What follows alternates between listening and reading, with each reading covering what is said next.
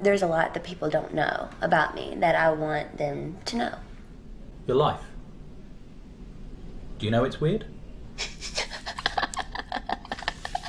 Do I know my life is weird? I don't see it as being weird. Taking some time out for myself, and you know, I've been recording for a while. I haven't been completely in the spotlight, but like I've been doing what I've always done. Not every performance can be a good performance, you know? You're gonna have some amazing performances and you're gonna have some okay performances. Some people, they have their lulls where they're not really doing that much. They're not winning awards, they're kind of keeping it low key. You can't always be out there, you know? So, do you feel ready to put yourself back into the spotlight? Big time. You know, I'm very weary of a lot of things, you know. You're guarded, you know. You have to be that way. Otherwise, you get it taken advantage of and get in situations like I did the past year. Within me that wanted to rebel out.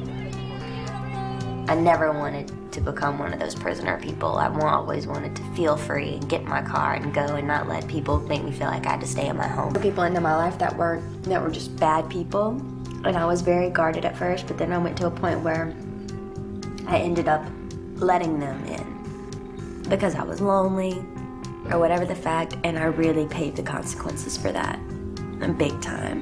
But I just feel like, you know, you do something wrong and you learn from it, you move on, but it's like I'm having to pay for it for a really long time. I sit there and I look back and I'm like, I'm a smart person. Like, what the hell was I thinking?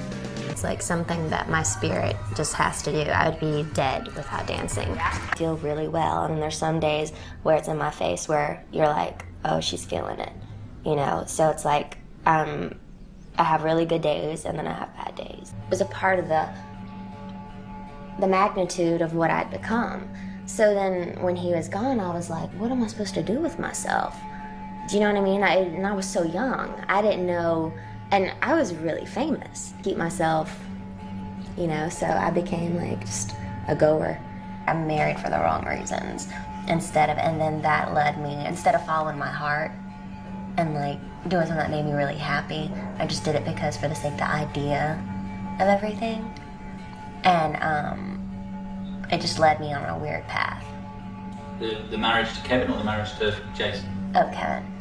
An album for himself, and he started wanting to do things for himself, and I just never saw him anymore. And when that happened, things just got really weird. People started thinking that I was doing drugs. It helped staying in LA, having wherever I went, having 2 infant babies and having 30 cars outside your house. I couldn't go anywhere. It's either I'm either a prisoner in my home or I'm gonna travel to Miami or New York and get out for like a week or 2, then come back. Do you know what I mean? Like I would have taken the kids and I would have gone to Louisiana. I think back now and I'm like, you know, why didn't I, in that fragile of a, go to Louisiana?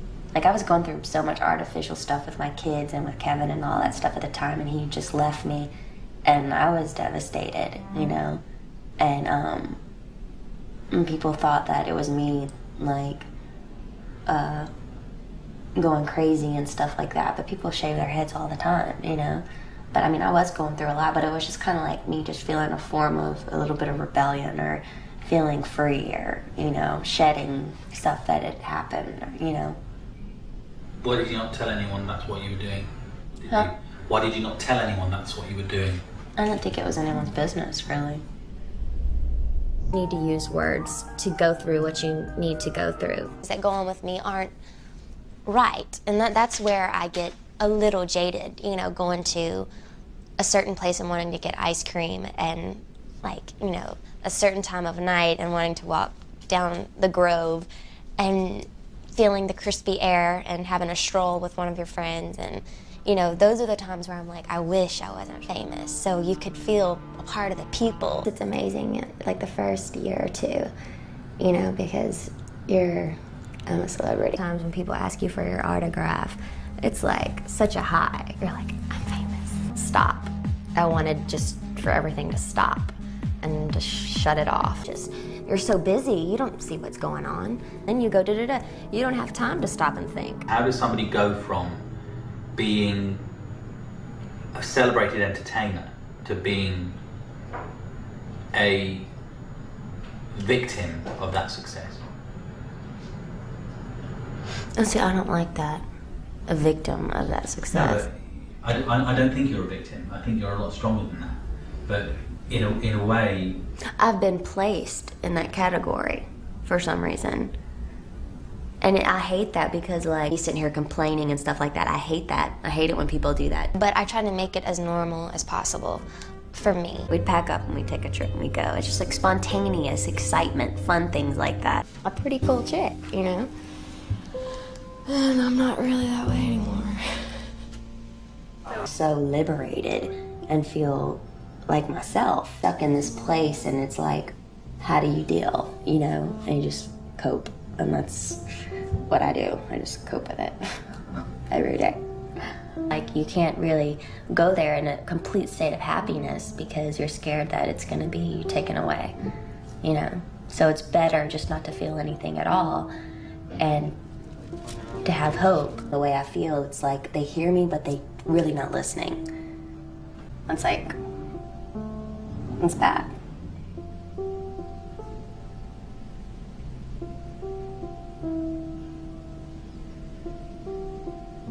I'm sad.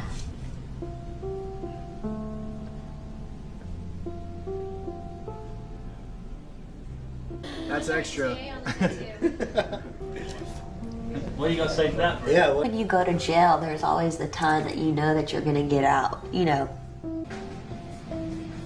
Do you feel out of control in your life? No, I don't feel like it's out of control. I think it's too in control. There's no excitement. There's no passion. There's no, like, it's just like Groundhog Day every day, you know. That your life was out of control because you were running around all over the place. Can you talk about that time? Okay. It was just a really, really bad time in my life, and it was crazy.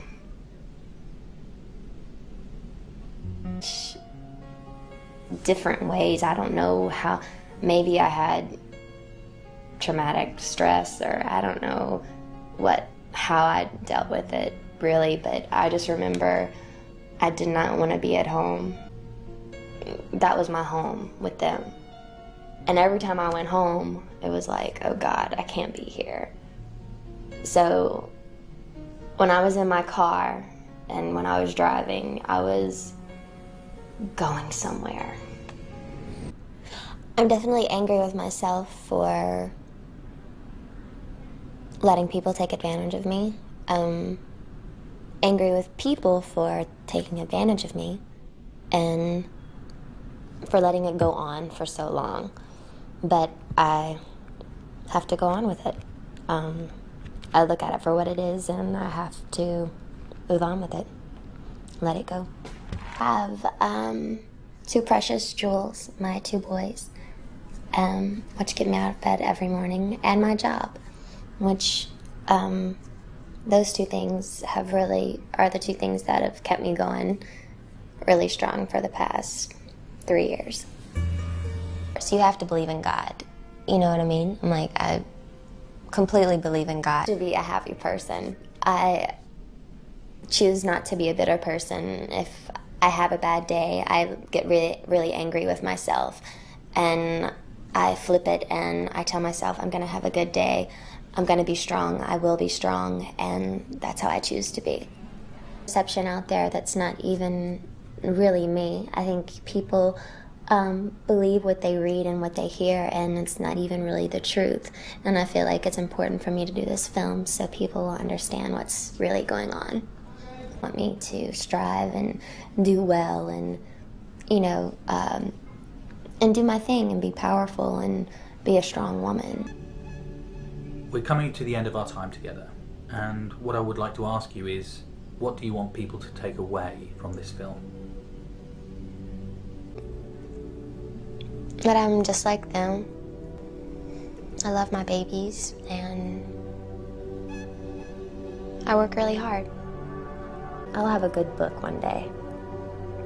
A good mysterious book. So it's gonna go dark. The cruelest part of the world. The cruelest part. You see the most beautiful part. Do you know? both worth it because you wouldn't see the other one without the other one. But that cruel part is damn cruel. And you'll never forget it. I've been to both places. Yeah. Now I try to avoid situations from the past that may threaten me. How do you do that? I go through life like a karate kid.